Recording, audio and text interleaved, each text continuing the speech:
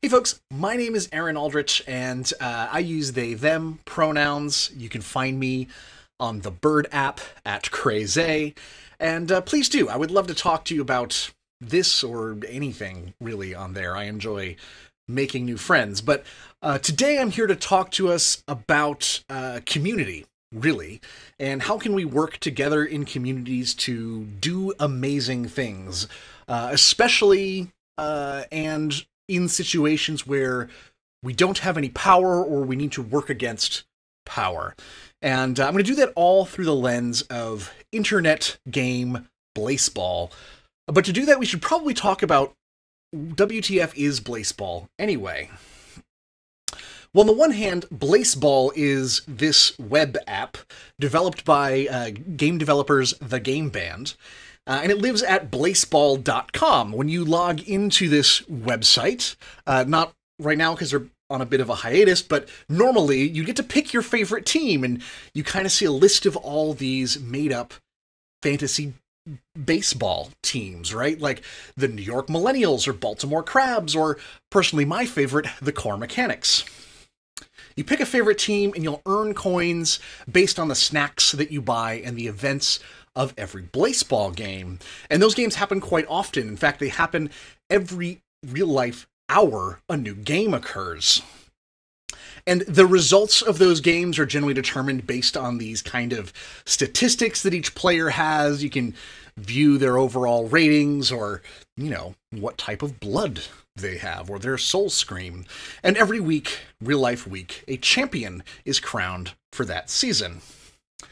And on one level, you can enjoy it there. It's just this fun fantasy game. But hold on, because going deeper into what makes this game an online sensation is like trying to do an autopsy on the Philly Fanatic. You see, all those star stats and the coffee type are sort of just the surface. There's all these other advanced statistics that live there. The ones here circled in red are just what has to do with pitching ability, including things like total number of fingers.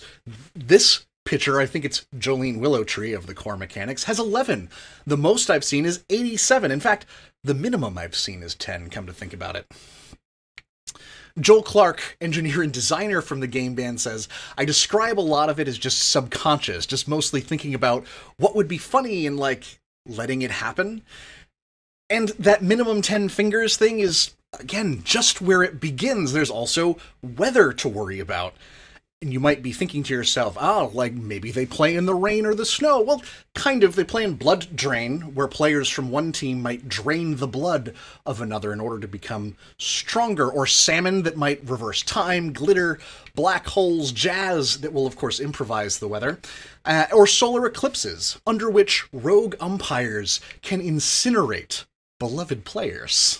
That's right, players can die in Blaseball, leaving their teams behind.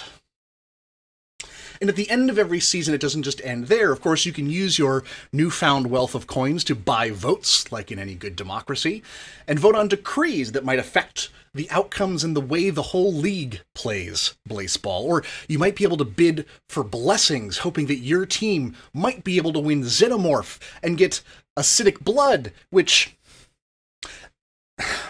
well, that's all we know about it. We just know that your team will have acidic blood, and that's kind of part of the fun of this game. You just have to figure things out as you go along. It sort of forces you into this community to make up stories about the players and the teams and what's going to happen, and just forge ahead together. It creates this combined world where internet fandom and stories based on nothing and statistics nerds can sort of cram together and make something really cool with the band. Joel Clark again says, it was always like, let's make a game that centers around community and plays with it and see what comes out of it.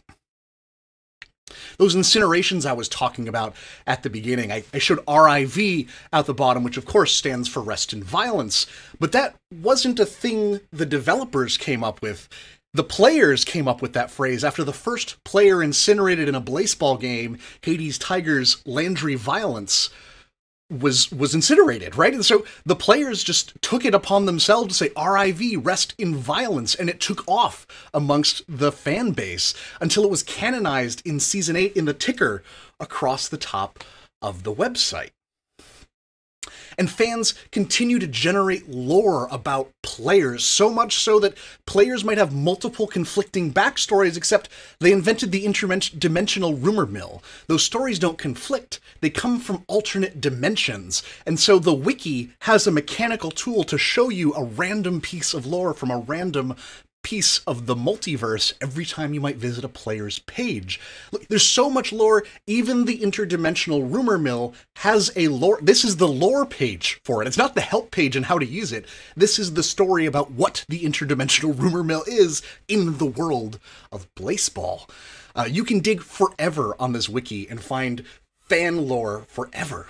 And art. There is so much art. They start with like a player's name and just go back and forth bouncing ideas until something interesting comes out. You have on the left here, Kelvin drum solo, right? Great player for, again, the core mechanics. What should he look like? Well, maybe he has fire hair and rides a spider mech and plays the drums all the time.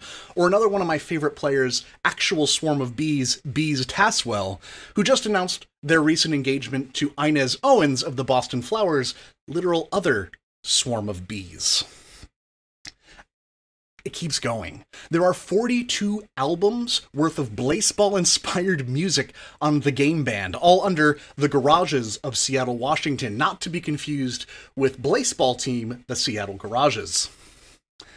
And in case you think it's just art, and like, yeah, well, I'm not really into that, there are whole computer depths. The folks at the Society for Internet Blaseball Research, or CYBER, realized this is a web game. We can pull the code off the web. We can dig into it and see what assets are there. We can learn about how the game works.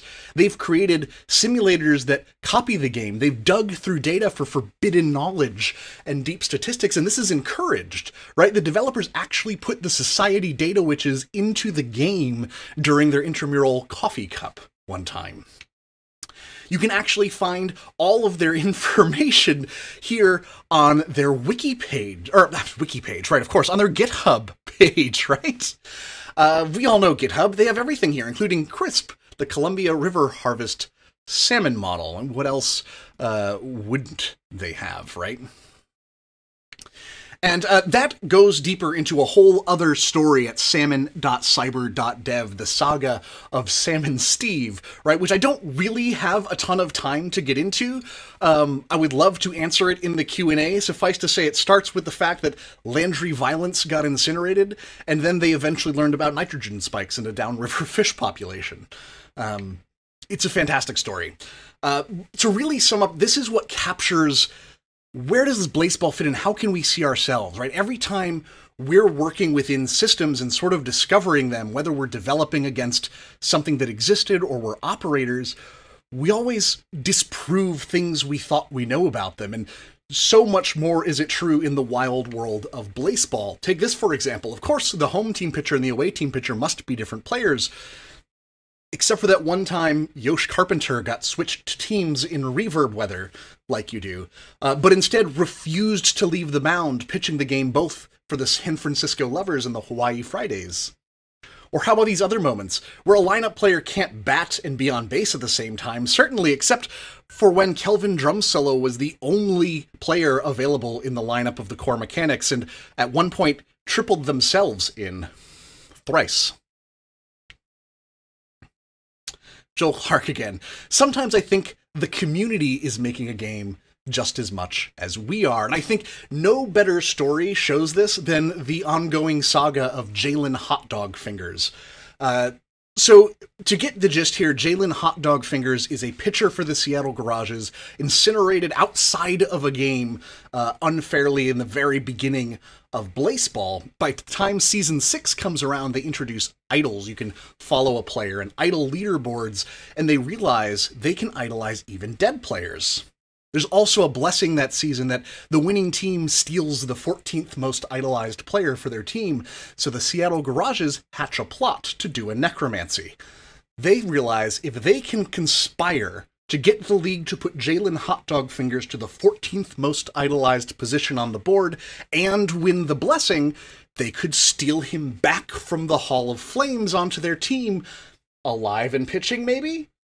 Well, the devs, of course, realize what's happening and go full yes and. Yes, you should be able to bring players back from the dead, and necromancy should have consequences. When Jalen comes back, that joy of defeating death quickly turns to horror as they realize he is hitting players with baseballs now, causing them to become unstable and vastly increasing their chances of becoming incinerated themselves. And here's a great opportunity, I think, to start talking about Anarchy. Now, I make light of that transition because I think it works well, but what we're not talking about is just pure chaos and fire. We're not talking about pure lawlessness. That's kind of the colloquial way folks use the term anarchy, but I'm talking specifically about the political idea of anarchism. The ideal of anarchism is a society in which all individuals can do whatever they choose, except interfere with the ability of others to do whatever they choose. So really, what this gets us into is how can we actually organize our communities to do cool things like resurrect Jalen Hotdog Fingers from the dead, when there's literally nothing we can do to compel them to do that. But it turns out that people will do interesting and compelling work because it's interesting and compelling. Like, look at the internet, the thing we build and work on every day. It started because folks thought, hey, this is a good idea. It would be interesting to build this and see what happens. So I'm going to use an example of the core mechanics, and that's the team that I know. And here's the Discord that all of Blaseball kind of lives in. You can see there's quite a few players to organize. There's 814 of us on the core mechanics. I had to show off the logo somewhere because I think this is just beautiful, the animated GIF of which is mwah. I have a hat with this, which I'll talk about later, and hopefully I'm wearing to the conference. Anyway, when you join the Discord with the core mechanics, one of the first people to greet you will be Carlbot. Carlbot is our friendly bot, and you'll notice Carlbot is he, him. Carlbot's pronouns are in their nickname, most like just about everybody on that Discord, in fact. There's no rule about it, but everyone just sort of did it, which is really nice. And when it's extended so far as to include your bots, that's how normal it is, it makes it really easy for folks like me that might not be obvious which pronouns they use to include them there. I don't have to bury them in a profile and hope someone looks them up before they reference me. They're just right there next to my name. As soon as I interact with you, you know, there's no questions. That's part of it, right? This radical inclusion is a big thing about what makes this community work. So first thing, this kind of talks about checking out the vibes of the core mechanics, and I want to dig into that. What do we actually go for on this team? So the main vibe is right here. We all lift together, looking out for each other down here, because of course the core is down. The Earth's core is kind of down from wherever you are. And here's the gist of that. We're all responsible for building a safe and inclusive community. We're committed to allowing everyone the space to express themselves while remaining consistent with the groundskeepers expect our spaces to be. The groundskeepers are kind of like the main Discord mods for all of Blaseball. We're required to respect each other's personal interpretation of Blaseball canon and recognize that no one is beholden to anyone else's vision. And we expect each and every one of us to take responsibility for our own actions and the effect they have on our teammates. You see, that's all getting this concept, right? The first half of anyone can do whatever they choose is sort of super easy to achieve, right? It's this second part that we really have to hone in on, because if we're not keeping track of this, it very quickly runs away from us and ruins the whole point of the space. In fact, this touches on what we talk about, the paradox of tolerance. This is a concept that says to build any truly inclusive space, you have to be tolerant of everything except that which is intolerant. This is another situation where I think stories are really powerful, and I think the best illustration of this story is something I read on Twitter, actually, at the middle of last year. I'm just going to read it back, because there's no improving or changing I could do on it. I was at a shitty crust punk bar once getting an after-work beer. One of those shitholes where the bartenders clearly hate you. So the bartender and I were ignoring each other when someone sits next to me and he immediately says, "No, get out." The dude next to me says, "I'm not doing anything. I'm a paying customer." And the bartender reaches under the counter for a bat or something and says, "Out now." The dude leaves, kind of yelling. And he was dressed in punk uniform, I noticed. So anyway, I asked what that was about, and the bartender was like, "You didn't see his vest, but it was all Nazi shit. Iron crosses and stuff. You get to recognize them." And I was like, "Oh, okay." And he continues, "You have to nip it in the bud immediately. These guys come in, and it's always a nice, polite one, and you serve them because you don't want to create a scene, and they become a regular, and after a while, they bring a friend. And that dude is cool too. And they bring friends, and the friends bring friends, and they stop being cool, and you realize, oh shit, this is a Nazi bar now. And it's too late, because they're entrenched, and if you try to kick them out, they cause a problem. So you have to shut them down." And I was like, oh, damn. And he said, yeah, you have to ignore their reasonable arguments because their goal, their end goal, is to be terrible, awful people. And then he went back to ignoring me, but I haven't forgotten that at all. So that's the key to why we have things like codes of conduct at DevOps days. We need to ensure we're all in agreement of what behavior is good and shut it down if it starts deviating from this. Because those exceptions begin to fester. But there are other ways we can foster inclusion rather than just pushing back the tides, so to speak. And one of the things I love is the temp check that we have in our Discord. This sort of allows anyone at any point with whatever's going on to sort of just type temp check in chat. And what will happen then is Carlbot, he will react to that with one of 3 reactions. And you can click on them to sort of cast your vote into how you're feeling, right? One with a green check is I'm fine. Yellow says I'd like this to be toned down. And red says I'm not happy with this. And if anyone responds with that red stop sign, we change the subject, right? We just move on. Because what's more important is that you are here with us rather than we continue this conversation, right? We can move on, but we can't always bring you back into the fold. We want you to be here. Other gist that everyone plays a little differently, and that's okay, right? So Sundays were a snack that would reward you when a player gets incinerated in a game. And so they say things like, hey, this season's going to be rough, and when something happens, acknowledging the income is fine. Being surprised at the amount is totally cool. But celebrating any given incineration is not. People have feelings about that, whatever, player, team, or otherwise. And they're probably feeling broken up about it. And likewise, don't come down on people using Sundays. That's also a legitimate way to play this game. They're probably making the best of a bad situation. The point is to exercise empathy and be kind. Forbidden knowledge is another interesting concept, right? Remember I talk about how cyber can pull out all this information like the future schedule for your team, the actual baseball stats, right? What is your actual RBI for this player? All that type of information that's not available inside the game of Blaseball. That's considered forbidden knowledge. And so if you're going to share that in the Discord, you have to spoiler tag it. Some people don't want to play that way, and that's okay. So we hide that to the point where they have to opt in to playing with forbidden knowledge. It's not just thrown at them.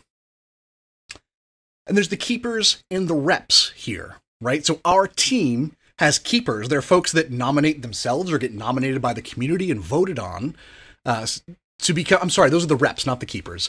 The reps from our team will represent our team to other teams in the league or to the groundskeepers, right? Again, those are kind of the main Discord admins, the folks that make sure the Discord is the space it was always intended to be. And all that is sort of how we start to organize. We create this welcoming space, and that allows us to do some interesting things when we're coming up with team strategy. How do we want our team to play in the future? What big goals do we want to accomplish? I mean, there's classic things like regular discussion that happens in Discord, but when we have to take the temperature of the team, we do polls, right? We're thinking of making this sort of trade or going after this sort of blessing. How do you feel about it? Yeah, absolutely. I think trading that player is good for us. It will make us better in the long run. Let's do it. Or maybe, no, absolutely not. There is no way we are trading Bees Taswell to anyone. I love them so deeply, they must stay here. Also valid, because we're not going to trade a player away that the team loves. That would suck. Just because some folks that like to play strategically and statistically would like that to happen, we still need to create the love for that team. We also vote. We had to do ranked choice voting recently in the most recent season, trying to determine where our team would go. We wanted to have collective strategy so we could all pull together in the same direction. So we voted. What do you want to do? Give us the ranked choice vote. Ask me about ranked choice voting or look up it yourself. It is far better than first past the post.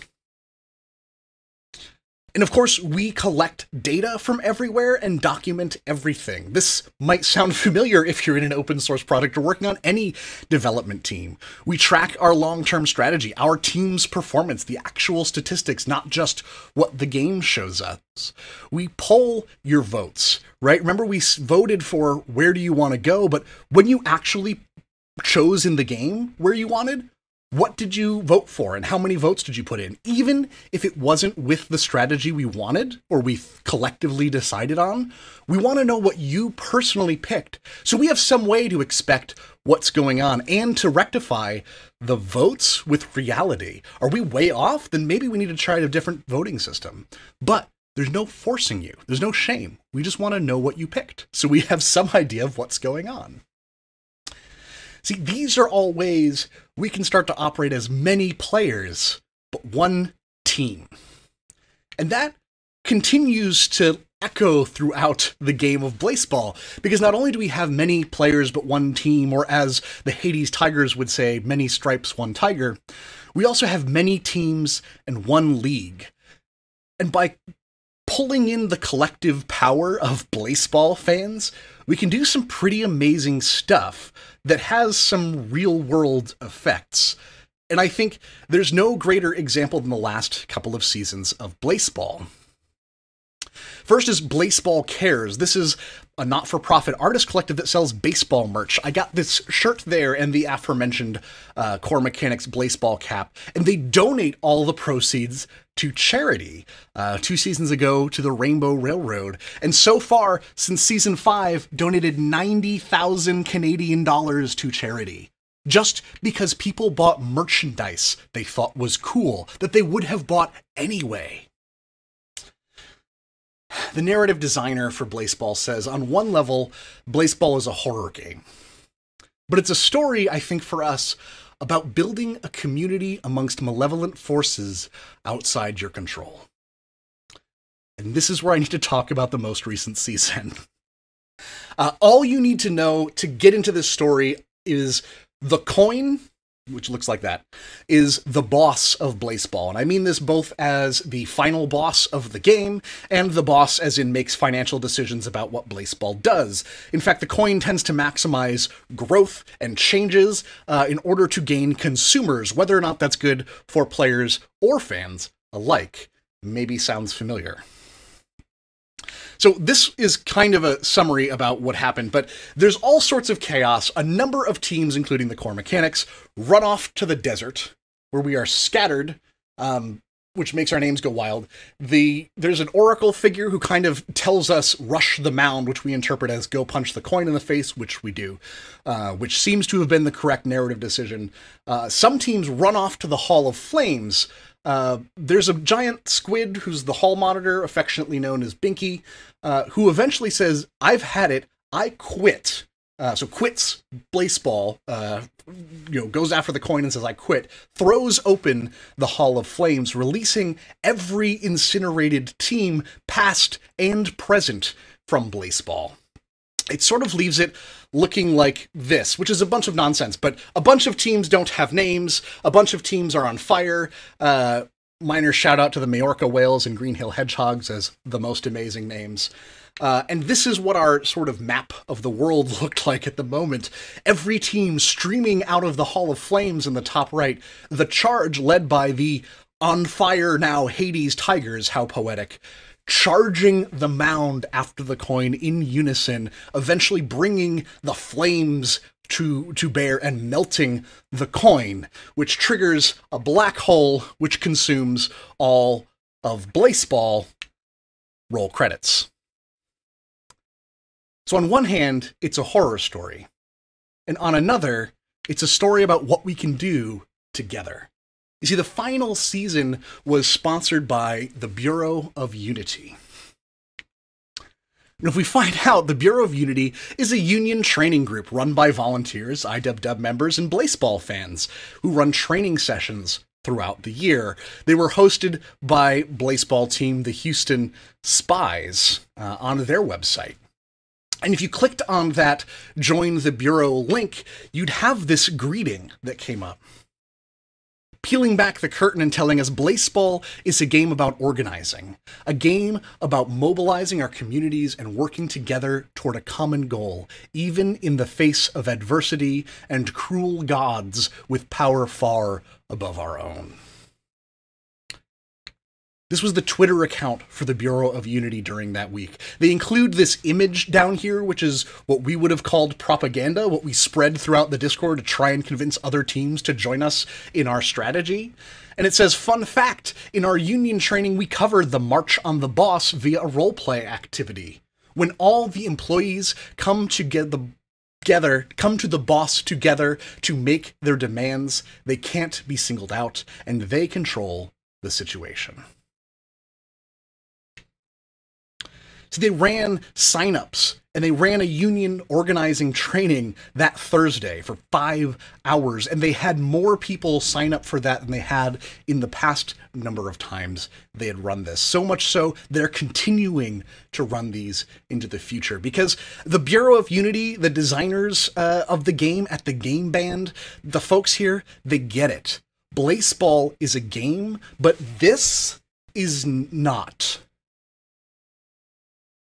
Only we can protect us in our communities. If you want to stop the abuses that happen at Ubisoft, Activision Blizzard, Amazon, Uber, Lyft, other gig workers everywhere, the folks from Instacart, the gig workers have put a call out to delete Instacart to stop the abuses. Google, they have the Alphabet Workers Union, but how much more work is there to do? Microsoft, who kind of sounds nice from an open source perspective, but they are still, along with other folks, bidding on multi-million-dollar and billion-dollar contracts for agencies that continue to abuse humans at the borders and elsewhere. There's nothing we can do to stop them on our own. But together, we can do great things. Even fast food workers, Burgerville workers, created the first fast food union in Portland, Oregon, and there's a lot of rocky starts. These are not small-term battles. These are long-term, ongoing projects, but at the very least, on the morning of August 3rd, when Burgerville closed one of their locations on 92 in Powell, the union was able to step up and start calling employees there and saying, what do you need? How can we help you? Because your workplace has closed. What can we do to ensure you are okay? And how can we mobilize to ensure you get back to work or get to what you need? Right? That work doesn't happen if you're on your own. So this is the takeaway.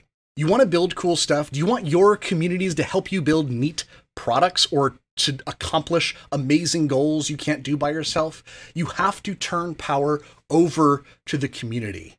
You have to yes and the interactions you have with other folks. And let them take the reins. See what amazing stuff can happen if we just bring in more ideas and more people. You want to really change stuff? You're probably going to have to join a union. So thanks. Again, my name is Aaron Aldrich, and I'm at Crazy on Twitter. Here are some of the references. So this is your picture slide. Please ask me a million questions about weird Blaseball stuff or organizing or community things, and I am happy to answer. Thanks again for having me. Have a wonderful day.